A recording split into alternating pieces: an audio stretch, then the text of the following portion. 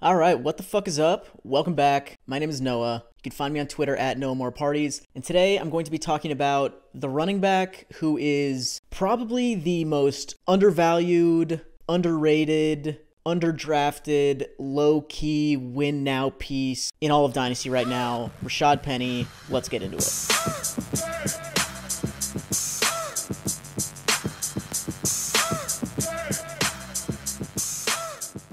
I got 5 points here for Rashaad Penny. Number one, dude has been awesome when healthy. He's a legit runner. He's really good. We all know he came on last 6 games of the season in 2021, went for like 700 yards, 6 touchdowns.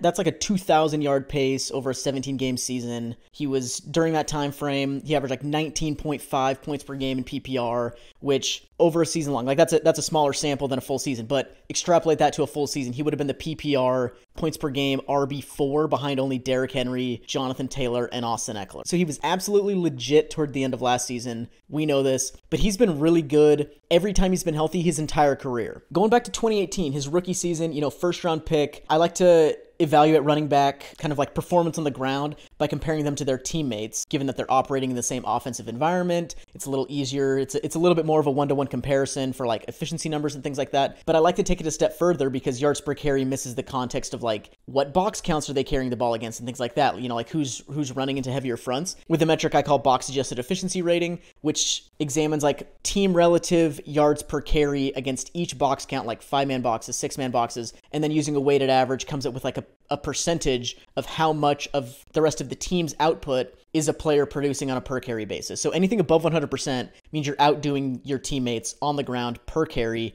given the box counts you're facing. As a rookie, Rashaad Penny's box adjusted efficiency rating, 113%. In 2019, box adjusted efficiency rating, 127%. Those are numbers both above the 70th percentile. And then this last season in 2021, 172% box adjusted efficiency rating, which was number 1 in the league among players with at least 100 carries and one of the top 5 marks of the last 5 seasons. So he was absolutely incredible on a per touch basis last season. And the thing about Rashaad Penny is that he's kind of a boom bust guy. His overall efficiency has been really great, but his consistency, like on a per touch basis, has not been as high. And I kind of evaluate running efficiency using the same concept as box adjusted efficiency rating, but using success rate, where box adjusted efficiency rating looks at an average, which can be, kind of like swayed by these big gains and stuff. Success rate assigns like a failure success tag to each rushing attempt based on whether or not it gained like a requisite amount of yards given down and distance. So given the box counts he was facing, Rashaad Penny has succeeded on his runs relative to his teammates going back to his first season in the league, 12% less than they did in his first year, and then 2% more in his second season in 2019, and then in 2020, 12% less again, and then last season, about 0.5% less. So he's consistently more efficient than his teammates overall, while generally being less consistent than them, which means he's like a dynamic, like big play runner, lots of splash runs, like down the field, breakaway runs, but on a play-to-play basis, not quite as efficient, but still, different types of runners do different types of things. Obviously, we'd like a guy to have it all. We'd like him to be like really efficient and really consistent. Rashaad Penny's running style just like isn't that type of thing, but still he's on a per touch basis, he's producing at an incredible rate relative to his teammates. And even last season, like he was pretty good from a consistency standpoint. The last time we saw him healthy in 2019, he was pretty good from a consistency standpoint. So I don't know that he's inherently that dude, but we like the overall efficiency anyway. And like even going back to college at San Diego State, not a big school, not incredibly talented teammates, but he was outdoing those guys by over 2 yards per carry and over 7% in 10-yard run rate. So he's just like smashing his teammates from back in college. He's been really good relative to some quality runners in the NFL. He's a legit dude. And really the only issue that Penny has had thus far in his NFL career has been health. And for the first time in like 3 years, this is point number 2. For the first time in like 3 years, he's presumably, like we assume, he's healthy coming into week 1.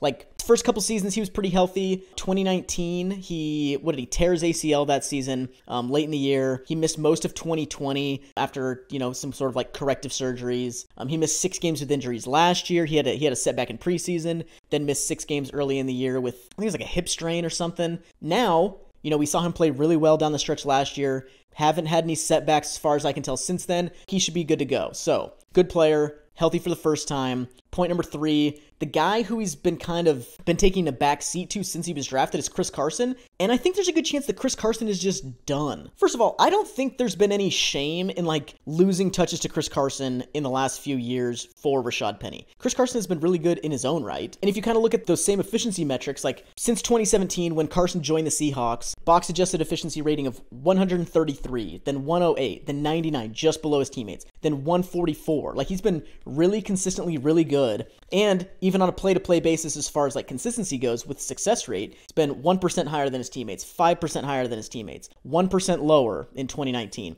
and then 13% higher than his teammates in 2020. So he's just been a really, really solid runner. Those are numbers consistently above the 70th percentile for him. So the fact that Rashaad Penny lost touches to a guy like, Rashaad Penny's a first-round pick. Chris Carson was taken in the 7th round. It's like you can't get on the field over like a fucking 7th-round pick. Chris Carson's legit. He's not your average 7th-round pick. He's like a legitimately talented, really good runner. Workhorse size. He's explosive. He breaks tackles. Chris Carson's a beast. But this last season, he started out the year kind of as the lead back, got hurt, but even when he was healthy last year, he had by far the worst season of his career. His box-adjusted efficiency rating in 2021 was 86%. His relative success rate was still greater than his teammates, 1% higher than theirs. And so I think he's still like a good instinctive runner. He runs hard, and so he's succeeding on a higher percentage of his runs than the other guys in the team. But his per carry output is less than theirs, and so I think he's still got the instincts and things like that make him a good runner. But I think he might have just lost the juice. He's going to be 28 in September. He just had the worst season of his career from an efficiency standpoint, from a health standpoint. He had spinal infusion surgery after a neck strain in week 4 that kept him out basically the rest of the year.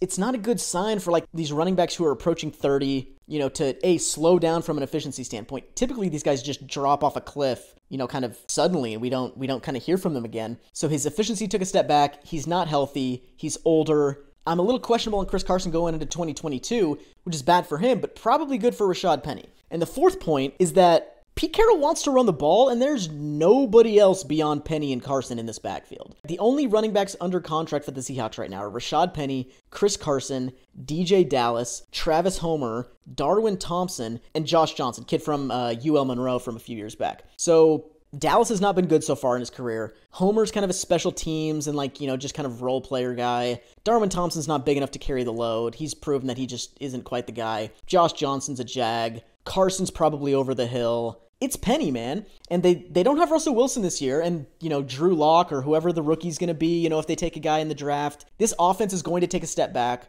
They're not going to have the passing efficiency that they've had with Russell Wilson, and they're probably going to run the ball a lot more. Like Pete Carroll in the recent press conferences talking about playing defense and establishing the run and playing special teams well and all that, curmudgeonly old, dumb shit that he does. But for the sake of, running backs in fantasy football, volume over efficiency. And while this running game might not produce efficiently relative to the rest of the league, they're probably going to run the ball pretty often. And the quarterback play and overall efficiency of the offense might not matter if Rashaad Penny's good in the RB1 chair, getting a lot of touches. We've seen guys, even just last year, Jonathan Taylor, Najee Harris, DeAndre Swift, Nick Chubb, David Montgomery, Antonio Gibson, James Robinson. All these dudes finishing as RB1s or RB2s despite bad quarterback play, most of them not good offenses. The Seahawks probably aren't going to be good. For fantasy, that often doesn't matter. So I think I'm in on Rashaad Penny anyway. If he's healthy, and it seems like he is, and if he's the best running back on the roster, which he's clearly better than,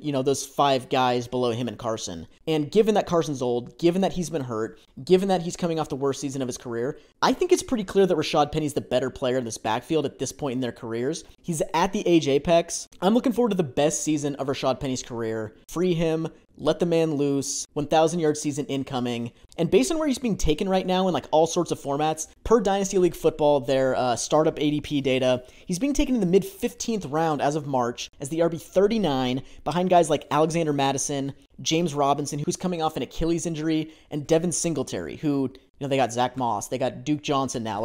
Devin Singletary's not a dude. And I'm taking Rashaad Penny easily over those guys. I'm probably taking him over Kareem Hunt. I'm taking him over Tony Pollard. I'm taking him probably over the New England backs. I think there's a good chance that Rashaad Penny is just the guy in Seattle this year, and he's going to be better than these guys who are handcuffs basically here in the 14th round of Dynasty startups. Per Keep Trade Cut, he's the 148th player in their rankings, RB37. And even in best ball redraft leagues right now on Underdog, he's currently being taken as the 99th player overall, the RB 33. I don't see another player in his range that like has the high upside that he has at this point in his career. He's like, I keep saying it, but he's like a legit dude. He's healthy.